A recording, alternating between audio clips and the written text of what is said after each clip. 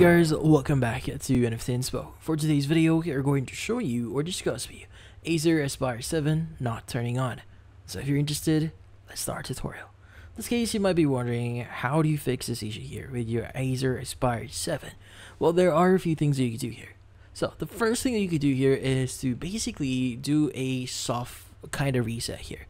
So what you need is going to be the power button. So usually on your laptop at the top right, that's where the power button. Now, by the way, this is a manual directly or from Acer Aspire or for the Acer Aspire 7.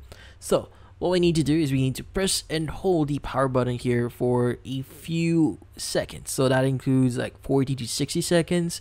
So, and also you want to make sure that you haven't connected any wires, like if you have any mouse, keyboard, or any USB connected in here. If you even have headphones connected in here, make sure to remove that.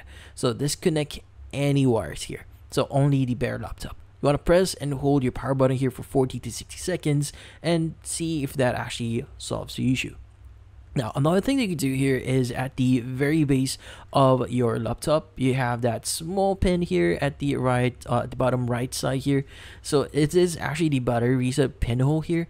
So what you need to do is you need to get a pin or any small object that you could use to press this small pinhole.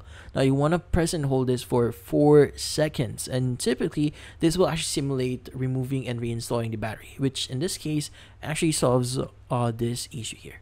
But in this case, that's about it. So for this video, was able to help you, like, subscribe to NFT Inspo. Thanks for watching.